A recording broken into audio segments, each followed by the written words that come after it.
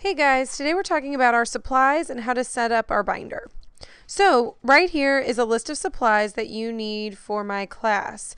If you don't have one of these, it will cost you citizenship points. So make sure that you get all of these by the date I announced in class.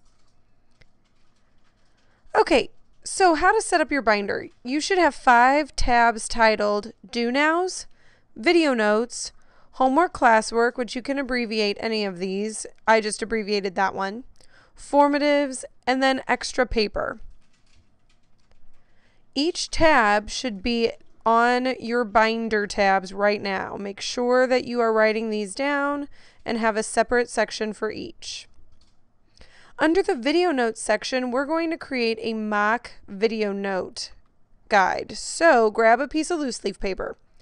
Please fill out this sample on that loose leaf paper now.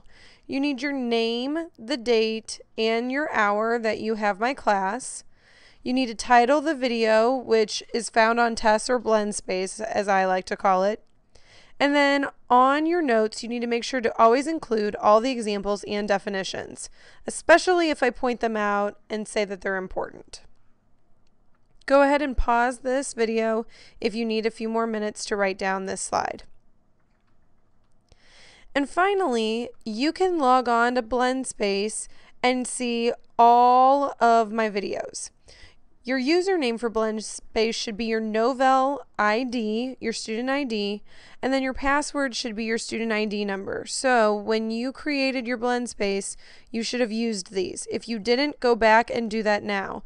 You can also use your Google if you want to use that, the Parkway Google ID that they gave you. On Blendspace, you can find any of our homework.